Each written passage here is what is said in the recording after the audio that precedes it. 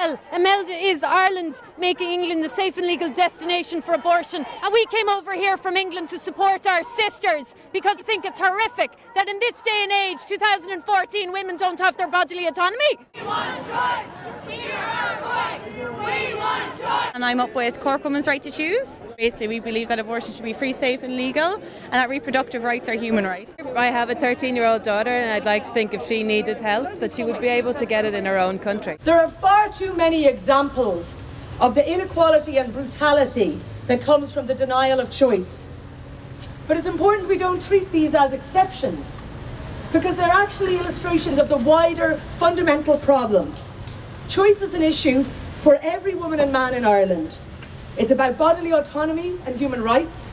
It's about our shared values as a nation. I've been marching for the same cause with my children. Now I'm marching with my grandchildren, and nothing has changed in this country. So I'll march again, and my kids will march, and I hope to God they're not marching with their grandchildren before we have justice. I'm kind of sick of the church telling us what to do. And I'm with my nana, and I'm here to support the rights of women in Ireland because we need to up our game. We need to stop living in the 17th century. What Unite are doing is they're asking for a coalition of other unions to help them with this pro-choice campaign and make them repeal the 8th Amendment. I believe that women should have a right to choose whether or not to be pregnant and have a child. There was a long struggle to obtain divorce, to get contraception freed in this part of the country, to allow abortion in any circumstances at all. I think it's just part of all that struggle. I'm here today because the law is absolutely not fit for purpose. It does nothing for women,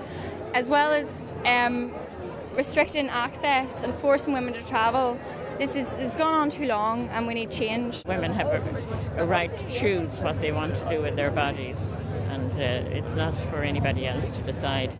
Our bodies, our lives, our right to decide. Today is about acknowledging that we're all in it together. Today we need solidarity.